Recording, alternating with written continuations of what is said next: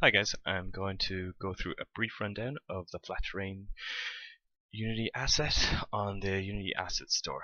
Now, to get started, you're going to want to firstly go ahead and add a terrain element into your tree. So here you got just your plain old Unity default terrain. I've just set up a directional light and camera at a specific angle. So usually when I'm working with terrain and trying to get a low poly feel, I will change the height map resolution to around 32, just for the default thing. If you're using with bigger maps, you want to up that resolution. So I'm just going to add a little hill. So just basic, just using the normal brushes, just raise the height a little bit, and then add a green texture, and then we get our hill just in 2 seconds. But that's not particularly low poly, it's just very smooth using the standard shader. So we add the flat terrain script and let it pop in. There we go, and already you can see that the faces are more visible. If you just increase the base map distance, it'll use the shader more often. You can adjust that to switch to the fallback shader or the normal shader. So I like to usually just, to really show off the faces, I like to add a bit of noise to my terrain.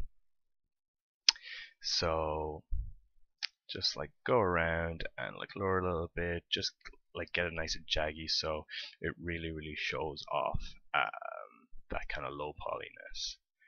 And then kind of adjust heights a little bit. And this is basically the workflow of the asset, just kind of doing it what you're feeling like. If you're doing valleys or hills, or just maybe flat plains like sand, desert, it works for all that sort of stuff. So just kind of go around and add what you want. Yeah, and this looks pretty good for our purposes. Again, this is just a brief demo on how to do it. So now we're just going to add paint some different textures. So I want to paint the mountains black, or it calls it a grey, but it's really more of a brown. So just get that kind of differentiating colors. So just go ahead and just paint it down. Just paint. I find it just easier to just lock to the angles using an orthogonal editor camera, and just go around and just paint your sides. Go around, easy peasy, and already it's already looking more like mountains than just this blob of green. And you're still getting that nice kind of rim lighting on the faces.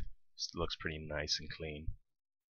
Still getting those flat faces and looking pretty good. Yeah, so that'll do. And then we'll just add at the very top a snowy ice cap. Just a couple of dabs, and there we go. That's it. So, and you're pretty much just limited to your kind of to your imagination. That took me a minute to do. And if you see if you can switch off rim lighting, and you can adjust those to what it suits you. Maybe you're looking for a darker feel, if you're going for